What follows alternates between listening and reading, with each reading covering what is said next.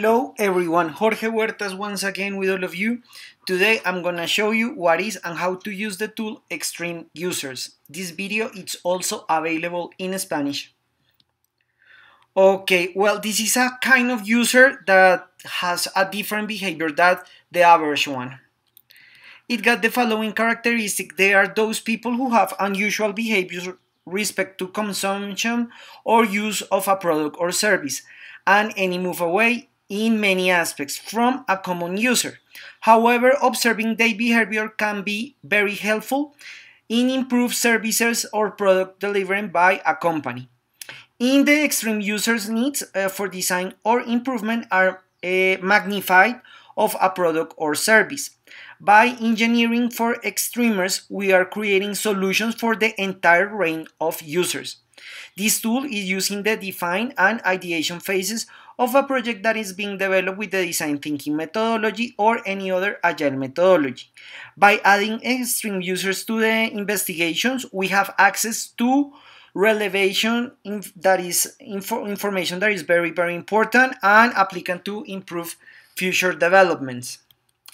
Okay, so Extreme User is a resource that is very helpful when I'm working with different kind of users. So the first thing that you need to know is that you need to have a focus group. If you don't know how to make a focus group, please go in our channel and check the video tutorial because this is very important.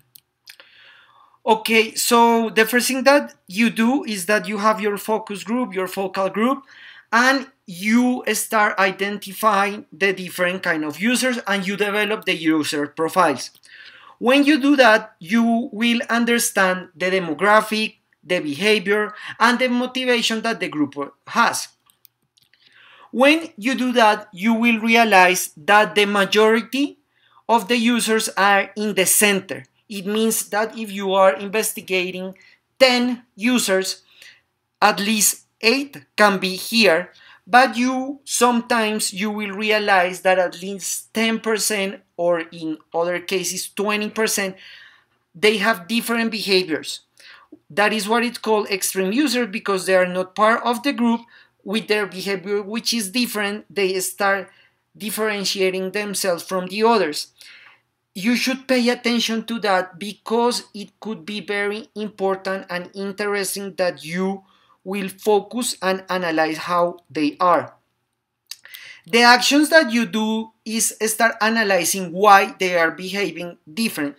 Of course, this could be for the empathy stage or for the testing stage if you already have a product or service and see how they are working on. So the idea when you start analyzing not the majority of the group, just the extreme user, it means that you start understanding why they are behaving like that and if there's a possibility that some other users could behave the same way. So the idea is that you increase the engagement, that you analyze if it's necessary to reframe the process or if you just have to discard all the possible situations that you are looking on. So the possible situations is that the user start getting closer. It means that this behavior that was extreme is not that extreme anymore and they are becoming part of the group. The second possibility is that the majority of the group start behaving more like the extreme users, which is a concern for our group because we need to understand why. And of course, there's the possibility that the extreme users are actually the majority. So we need to understand the behavior. So the idea here is that you look and feel and understand why they are acting the way they do. That is extremely important and that is the objective. This analysis allows to take actions depending on the behavior of the group and the users, how they are acting like that.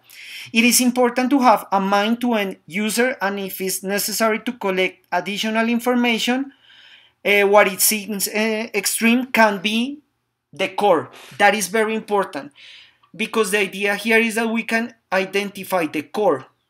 And maybe at the beginning we didn't have a clear idea how that worked, but after we start analyzing and watching everything more closely, it's better. Must be detailed the analysis and take relevant decisions. After this analysis, you need to have a clear idea of what to do. Thank you so much. I hope this video was a big help in your education. Please subscribe to our channel, Design Thinking 24/7. Our Udemy courses are already available. In the description of this video, you can find the link. Remember that every Monday we have a new video in Spanish. Every Thursday we have a new video in English. Thank you so much, and we'll see you next time.